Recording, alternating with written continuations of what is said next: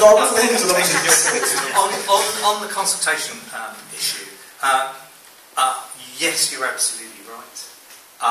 So I'm not, in what I'm about to say, I'm not trying to defend the situation, but I think these are always put together by people who try and think about what's clear language, but because they, as you say, are immersed in it the whole time, what they think is clear isn't to other people.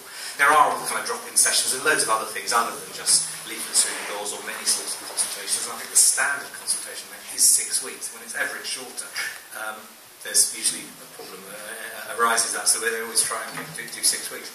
But because people, the people doing it know what they're talking about, that's why we really do need feedback. And if you can give me some examples, not now, I'm not saying you say them all up to give to me, but you should absolutely know, if you're from an organisation at all, and a shared issue, get them to come back to the council with why, and then that we can only learn by